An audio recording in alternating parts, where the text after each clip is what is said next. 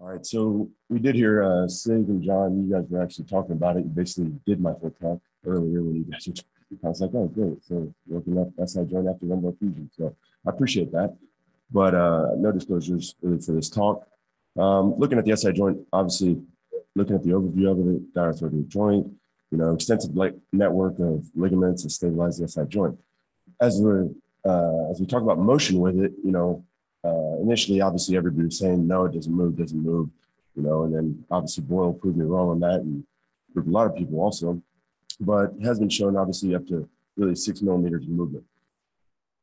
So it's just an image, obviously looking at, the extensive ligaments, the sacrospinous, sacrotuberous, anterior sacroiliac ligaments overall.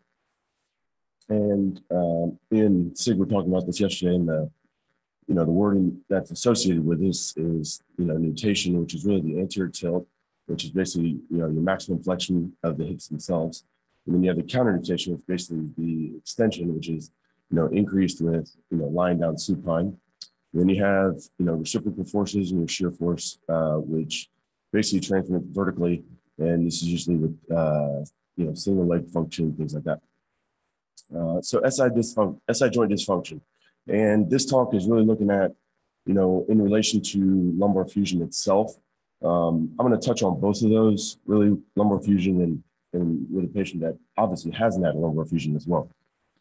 So, is related to, abnormal motion, whether that's hypermobility or hypermobility. Are we, not paying attention, obviously, to the overall alignment of the patient and actually causing those problems? In the incidence looking at, it's really accounts for about 27% of low back pain and fourth most common cause.